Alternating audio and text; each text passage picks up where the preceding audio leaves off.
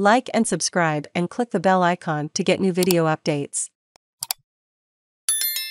The United Nations has the power to punish Putin. This is how it can be done. Ukraine urgently needs help, and if the organization can't act effectively now, the global consequences could be catastrophic. President Volodymyr Zelenskyy's address to the UN Security Council came at a crucial moment for the United Nations as well as Ukraine.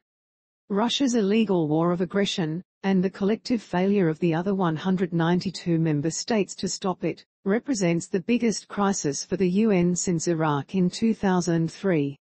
This visceral threat to the organization's authority, practical, legal and moral, is one from which it may not recover. The principles enshrined in the 1945 UN Founding Charter, primarily aimed at upholding peace between sovereign states, have been torn up by the Kremlin. Repeated pleas by the UN Secretary-General, António Guterres, for an immediate end to hostilities are ignored. And the humanitarian laws of war are being brutally disregarded, as the multiple crimes committed in Bucha, Mariupol and across Ukraine show. The union did not happen by accident. Nor should its aspirations and responsibilities now be considered optional or somehow secondary. Following the collapse of the League of Nations, it emerged from the smoking ruins of the second global conflict of the 20th century. The shared, urgent motivation was simple: never again. 77 years later, governments and nations badly need reminding of its central message. Amid febrile talk that the invasion of Ukraine could spark a third world war, the UN Charter has renewed relevance. Its preamble states, "We the peoples of the United Nations, determined to save succeeding generations from the scourge of war, which twice in our lifetime has brought untold sorrow to mankind, and to reaffirm faith in fundamental human rights, undertake. To practice tolerance and live together in peace with one another as good neighbours, and to unite our strength to maintain international peace and security." Unsurprisingly, Vladimir Putin's regime has trashed the obligations entered into by its Soviet predecessors. Dismayingly, China, like Russia, one of 5 veto-wielding Permanent Security Council members, the others are the US, the UK and France, is also failing to abide by the Charter, while other leading states, such as India, unhelpfully twiddle their thumbs. The Union has not been silent on Ukraine. At the beginning of March, 141 countries in the 193-member General Assembly adopted a resolution demanding that Russia immediately end all military operations, more than the required 2/3 majority. Only North Korea, Eritrea, Syria and Belarus, and Russia, voted against. So what happened? Nothing.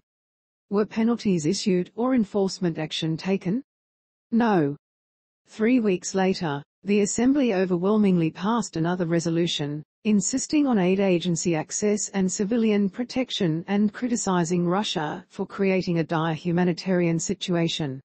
This must have been about the time that, as we now know, civilians in Bucha were being executed, raped and tortured by Russian troops. Once again, the UN vote was largely ignored by Moscow. The 15-member UN Security Council, the one body that really could make a difference, had already proven its impotence. In the days following the invasion, a resolution condemning the assault failed after Russia used its veto. China, India and the UAE abstained. Ukraine's furious ambassador memorably told the Council, "Your words have less value than a hole in a New York pretzel." Not giving up, Zelensky called on Tuesday for Council members to stop what he says is a genocide and expel Russia from the Security Council, which he said was paralyzed and ineffective. Kiev, he said, wants a transparent, international investigation. In fact, the UN Human Rights Council has already begun an inquiry. And later this week the US and Britain, which currently holds the Security Council presidency, will attempt to expel Russia from the UNHRC. We cannot let a member state that is subverting every principle we hold dear to continue to participate, said Linda Thomas-Greenfield, US Ambassador to the UN. Russia's participation in the Human Rights Council is a farce. Most objective observers would certainly agree. In truth, her words may be said to apply to Russia's presence in the UN as a whole. How can the rank behavior of a violently aggressive, out-of-control rogue regime possibly be tolerated indefinitely? And how can the UN be made more effective? These fundamental questions now hang over the UN's future. They apply, too, to other serially abusive states. But Russia is key, given its privileged post-1945 position.